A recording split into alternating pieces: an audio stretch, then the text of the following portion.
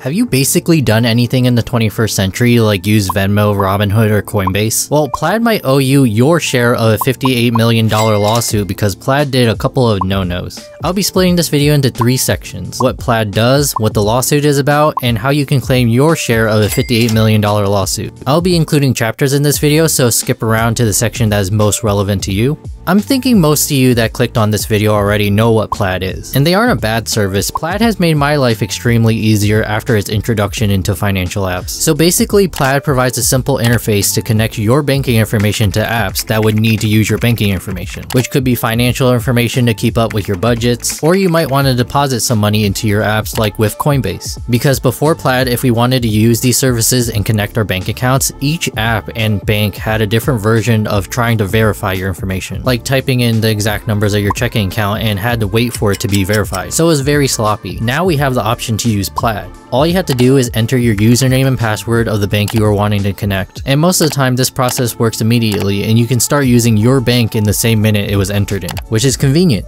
But the quick and easiness of Plaid is exactly why it became a problem and why the lawsuit was brought up against Plaid. So you know when you use Plaid to connect your banking services to an app like Robinhood and you go and select your bank that you're wanting to connect? Well, that page you're entering your username and password might not even be the official page of your banking institution. But sometimes Plaid will use your bank colors to make it look more legit. Plaid claims the lawsuit is wrong and denies trying to look like your official bank and says they were very clear, almost too clear, that you were clearly giving Plaid your banking username and password. I don't know about that, Chief. Maybe I'm just dumb, but I thought I was entering my information through my official bank. To be honest, I don't mind giving over my information to Plaid, a trustworthy company as I see it as of right now, but it definitely wasn't clear I was not entering my information with my bank. That's the first part of the lawsuit. The second part is that Plaid simply collected too much information. Like for example, if you were just wanting to connect your Chase checking account with Robinhood to deposit funds, Plaid would collect your checking account numbers to give to Robinhood, but Plaid would also collect other information like your purchase transactions or other information they didn't need, which is scummy and something they should not have done, or at least made clear they were doing. However, Plaid claims they never sold your information, so I guess that's something.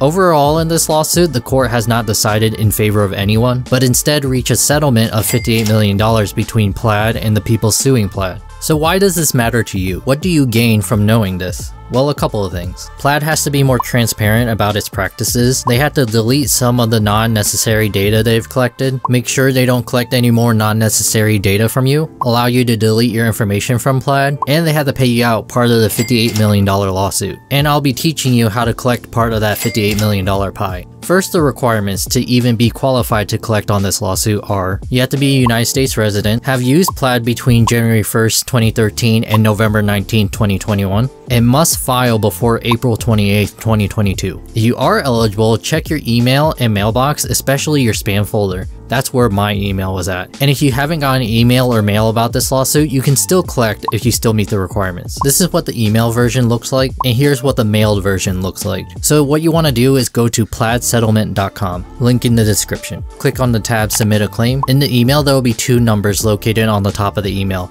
a notice ID and a confirmation code. And on the piece of mail, it will be above your address and your name. Now just enter those numbers in the respective fields on the claim file page. After you enter those codes, the page will redirect you to the form. And depending on which method you enter the code, your information will be half filled out. Like for the mail code, your name and address will be filled out, but you have to enter your email address. But if you have the email code, only your email address will be filled out and you have to fill out the other information above. After that, you'll have to choose how you want to get your money, through either PayPal, Venmo, direct deposit, or paper check. With PayPal and Venmo, you just have to enter your phone number and you'll get a code sent to you. All you have to do is enter the code and that's it. For direct deposit, you have to enter your account number, routing number, and choose if this account is a savings account or a checking account. Or if you don't trust those methods or don't have them, you could also get a paper check mailed to you by clicking the tiny word link under all the other methods of payment. After that, all you have to do is sign your name and then click submit. And that's all you have to do. You'll also be getting a confirmation page. Just print or save that page just in case. Now, if you didn't get an email or a piece of mail with codes for you to enter, you can still collect on this settlement, but it will be more of a manual process. You also have to start on Submit a Claim tab, but instead of entering the codes, you have to go to the right and click on the button that says click here. After you do this, you'll be given the same claim forms you have to fill out, with the option to enter your notice ID if for some reason you have that but no confirmation code.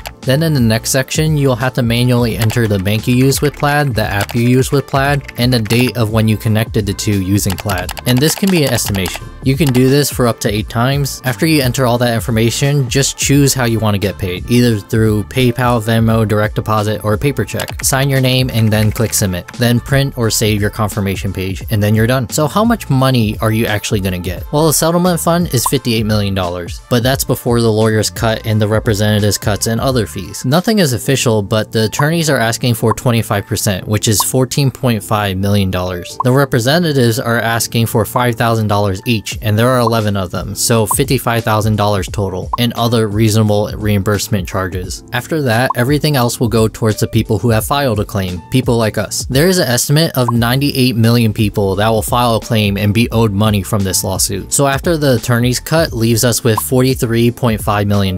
Then after the representative's cut, we'll be left with $43,445 million. And just a random, I think high estimate of $445,000 for the reimbursement charges and fees. Just to make the numbers easier, comes out to $43 million.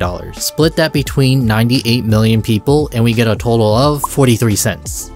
Better than nothing. 43 cents more than you had before, and you could get more than this or less. But how much did it really cost you to fill out this form? Nothing. The other non-monetary benefit that also came from this case is Plaid has to allow you to delete your information from Plaid if that's what you want to do. All you have to do is go to Plaid Help Center, Privacy and Security, and Managing Your Data, and click on can I remove the app access or delete my data from Plaid? Or you can just Google, can I remove app access or delete my data from Plaid? Or just click on the link in the description. Then click on the hyperlink text, click here to open a request with our support team. Then a support chat will appear. Just click on open a data deletion request. And that's about it. I personally don't really care about the lawsuit. I get why the lawsuit was brought up, but as long as I'm not being scammed or hacked, I don't really care if some large company knows that I go to Chipotle way too much for my own good. But hey, you and I got some money out of it, so why not? And yeah, that's about it for this video. Subscribe if this video helped you out, and I'll see you later.